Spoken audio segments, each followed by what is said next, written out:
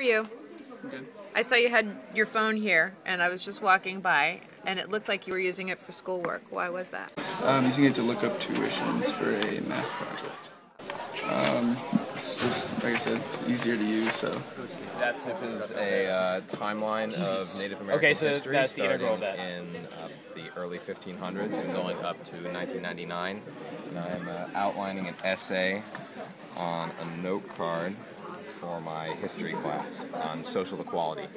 I have an essay next period 4, where we get to outline our essay on a note card for the essay we're writing. Would have tried to use one of the library computers, but this is a lot faster. The touch interface is cleaner, and it's easier just to have it in your backpack within your time. So.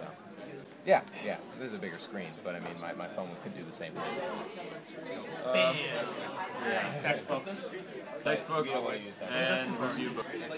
They're awfully slow. Probably. Yeah. It's not, I mean, I don't like using them because you need to write next to there's no space to write next to It's a lot easier for them to work together. Yes. And on your phone. I am typing up my vocab assignment for my lab. If you didn't have your phone, what would you be doing? Well, I'd be trying to do it on the computers, but I found that they seem to start up really slowly. So this is just me, but if I were, it'd be really easy because I could just go to my email and send it right away. And use the phone. I can just switch to the email application and send it.